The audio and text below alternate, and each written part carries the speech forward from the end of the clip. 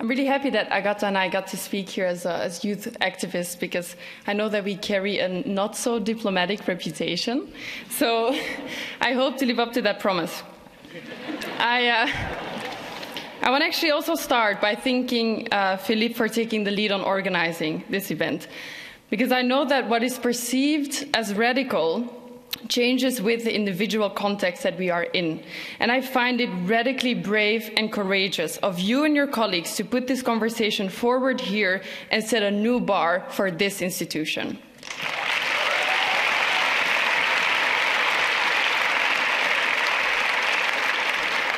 I also want to acknowledge and thank all of the speakers, staff and participants who made this event possible, because I've seen incredible people that have proposed radical ways forward. And I know that some of you have fought for these ideas for decades, and I can only imagine how special it is for them to share it in a space like this. So thank you for taking the lead on mainstreaming a conversation on degrowth beyond the stage of this hemicycle.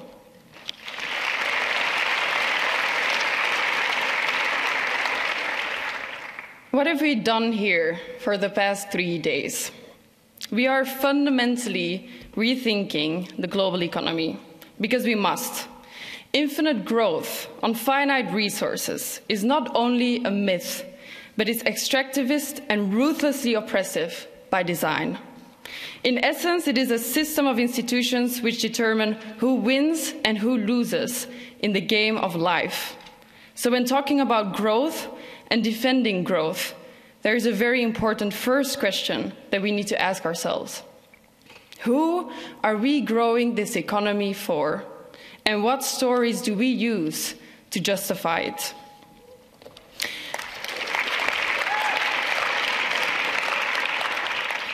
I'm going to say something that is unfortunately controversial to this institution, but it really shouldn't be.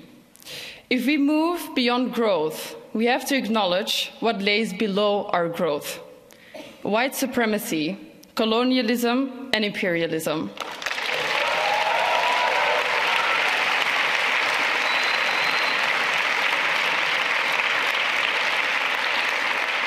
And I really wanted to join Professor Sultana and the other speakers who made sure this is addressed. White supremacy justifies a global system of exploitation and extractivism. Colonialism lays at the foundations of the European economy, institutions, corporate value chains, trade deals, investment agreements, and geopolitical structures of wealth accumulation, which means that there is no degrowth without decolonization.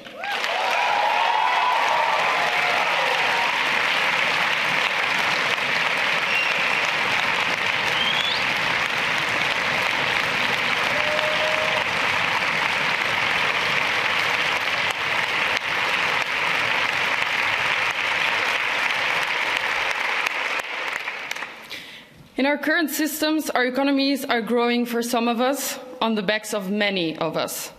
Not only must we see and speak the truth about this system, we also have to change it on every level. Talk about the dangerous systems of deadly growth everywhere with everyone, and make sure that every conversation about climate change includes a conversation about its root causes. And that brings me to a second question. Who are we including in the conversations about growth? Some of the conversations we had here may seem radical for people who are only able to think within a system of infinite growth. And that's why we need to have these debates in a radically different way and move from panels to real dialogue. To some of the politicians that were on the stages these past days, I do invite you to switch places sometime and listen to the real concerns and anger of people in this room.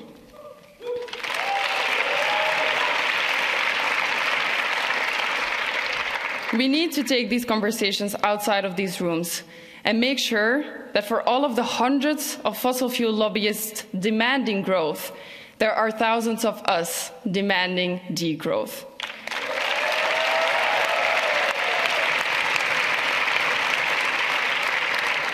Because if we don't manage to put these conversations into action, we end up debating another 50 years without fundamental and systemic changes. And we don't have that time.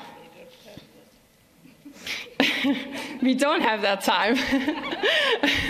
We all agree. I often hear people tell me that change is complex and therefore slow. I disagree. I don't think change is complex. I think enacting change is simply about changing the stories we tell ourselves to make sense of the world. The idea of scarcity is artificial. The obsession with growth is artificial. And the whole concept of development, and whatever that means, is artificial.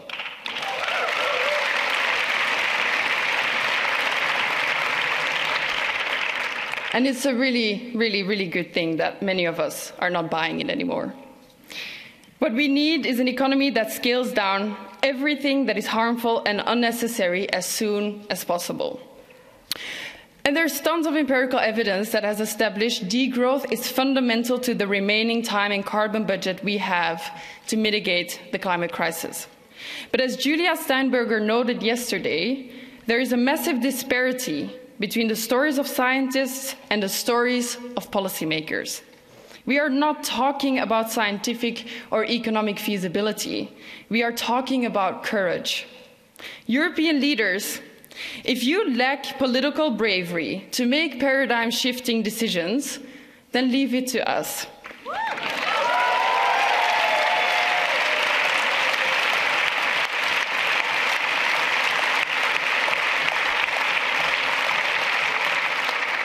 Bring us into real decision-making spaces. Organize the People's Assembly and make your decisions in collaboration with the people affected by your policies. Understand that the leadership that got us into this crisis will not be the leadership that gets us out. We want a world of radical abundance, a world in which many worlds are possible, with an economy that serves our needs, a society that celebrates our differences inside a new paradigm that feeds our souls. We are fighting for freedom, not the superficial freedom to work in jobs we don't like, to sell things no one really wants. We fight for the deep freedom to build meaningful lives without depending on growth.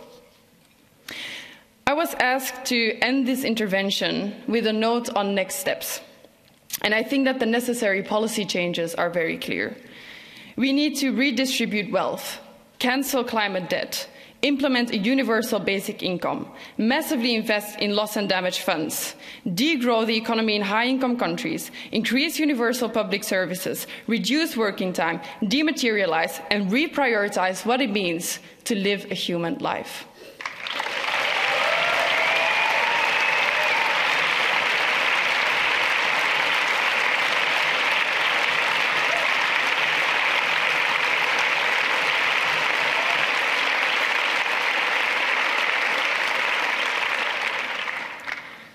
As Europeans, that means we have to be humble and acknowledge that we don't actually have all the answers. We need to learn from the global majority, where decolonial thought leadership has originally developed degrowth thinking.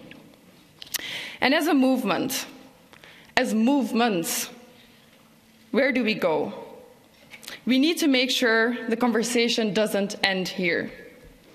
If you come from a movement or you belong to a movement right now and you commit to continuing this conversation beyond this conference, please, if you can, stand up. If you consider yourself an activist and you commit to continuing this conversation beyond this conference, please stand up. And if you are a politician, a scientist, or anyone who commits to continuing this conversation beyond this conference, and I'm looking at my fellow panelists now, especially you, Philip, please stand up.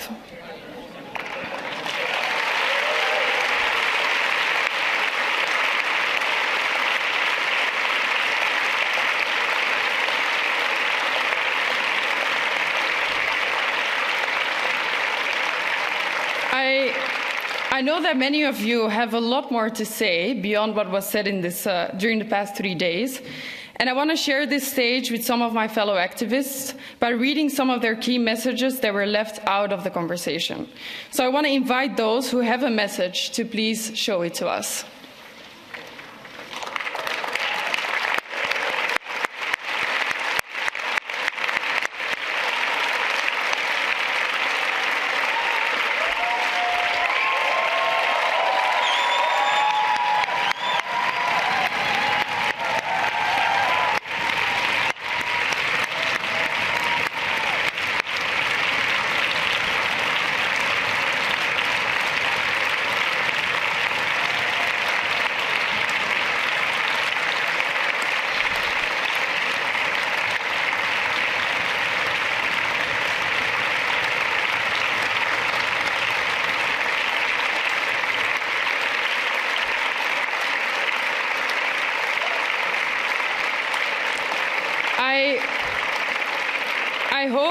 I hope that you can read some of the messages that are on there, but to make it easy, I can voice some of the things that we can read on the boards.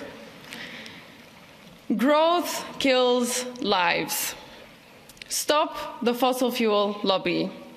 Dismantle patriarchal systems. That was one of my favorites too. Cancel debt. Land sovereignty now. And abolish Fortress Europe.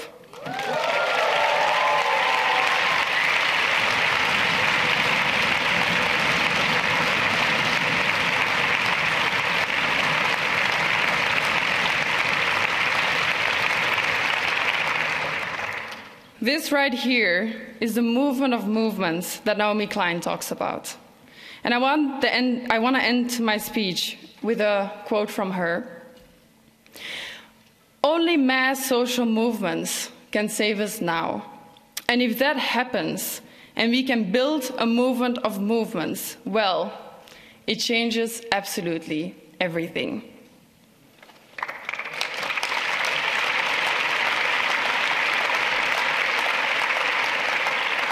The movements that she's talking about already exist, and they grow every day. We have little time, but we have many voices.